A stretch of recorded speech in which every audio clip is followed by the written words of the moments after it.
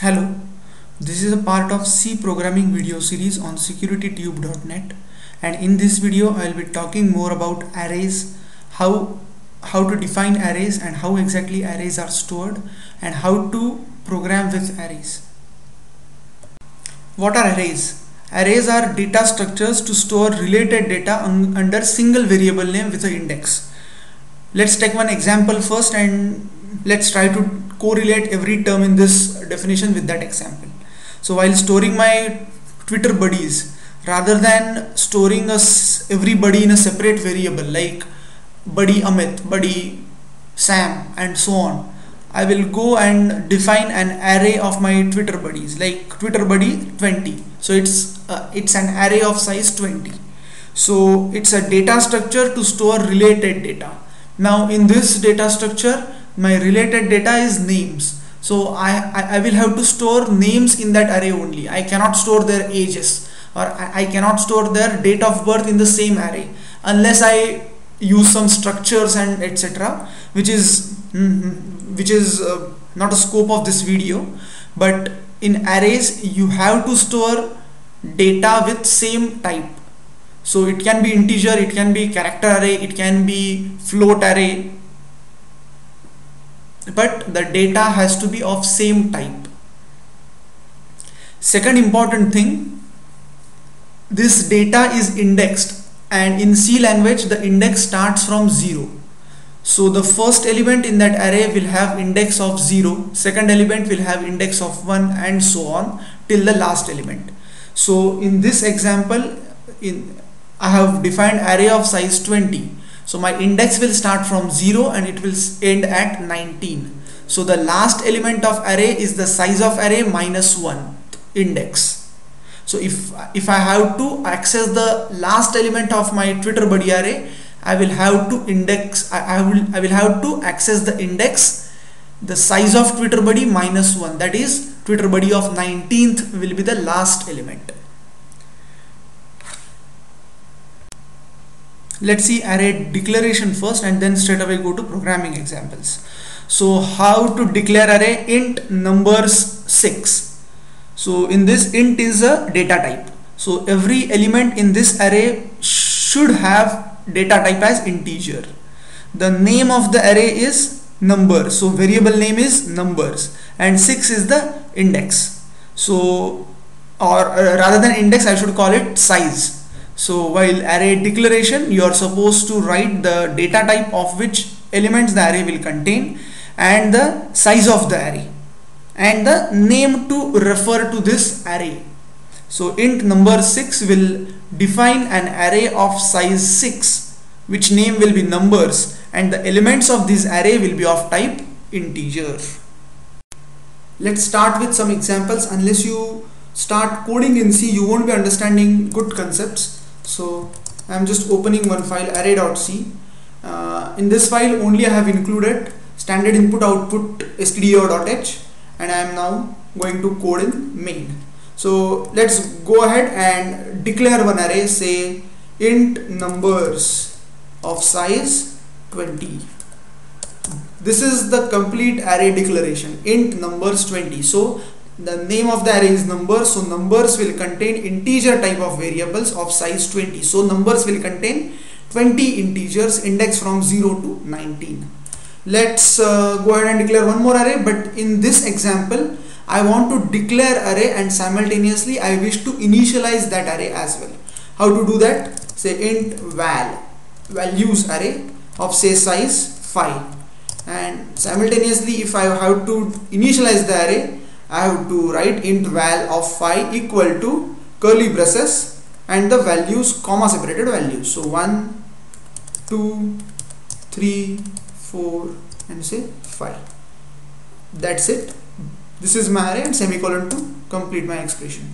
So now value is a array of size 5 of type integer and the values in that contain 1, 2, 3, 4, 5. So value of 0 or the first element will be 1 and the last element will be 5 with index 4. Now I want to print the element of this array val. How to print, how to do that? Say I will write a for loop I will start with from I is equal to 0, I less than, now my size of array is 5, so I will write I less than 5, so the loop will go from 0 to 4, I plus plus, and printf at say index %d, value is %d slash n to go to next line, and I have to print index, so I, and val of I. This should print, and it's always a good practice to use braces for any loop. Now in this example, my for loop was containing a single statement, so I might have skipped the braces, but it's always a good practice, and I have used a variable, so I will declare the variable int I.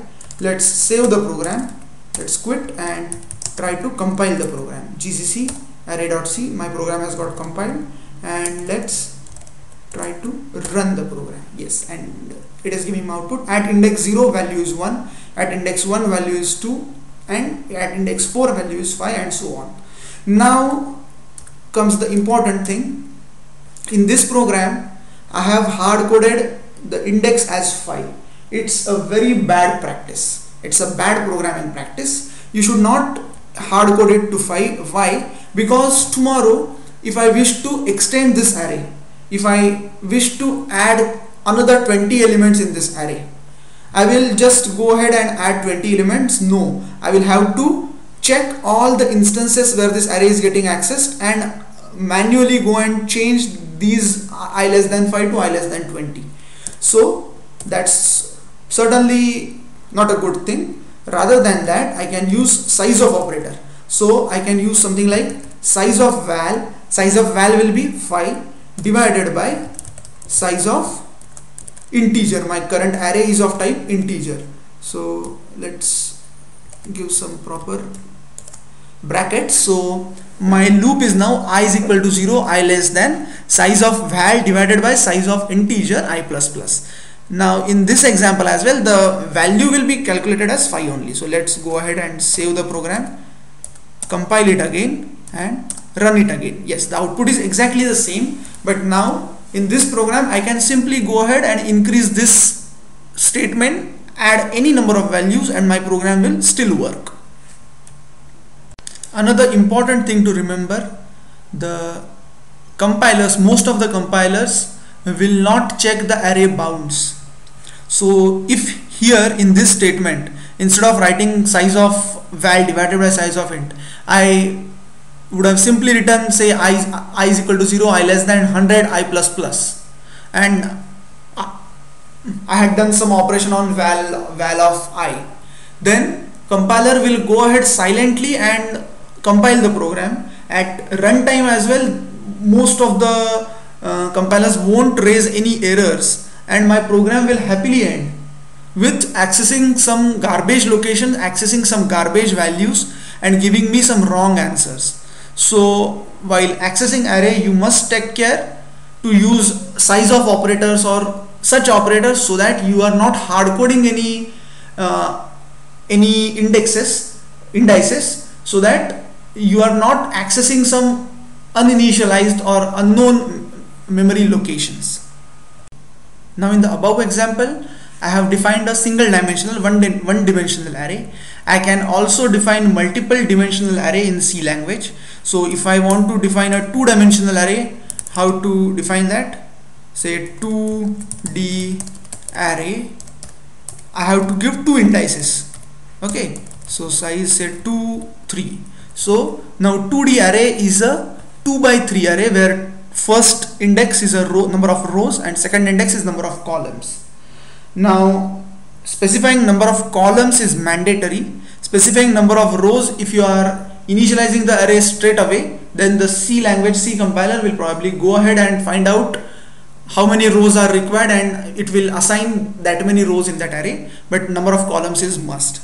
Now similarly, if I want to initialize it right away, how to initialize that? There are 2 rows, so and 3 columns, so 1 2 3, probably give a comma, all these things are just to have a readable code,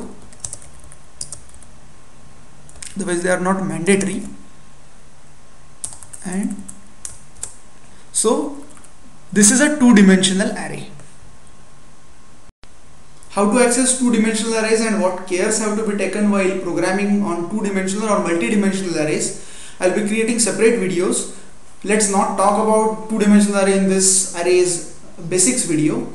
Another thing, C does not have any string operators directly. So all the strings are character arrays with /0 or null element at the end of the array.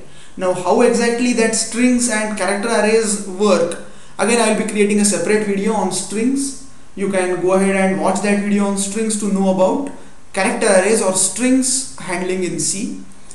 Let's stop here for arrays video, and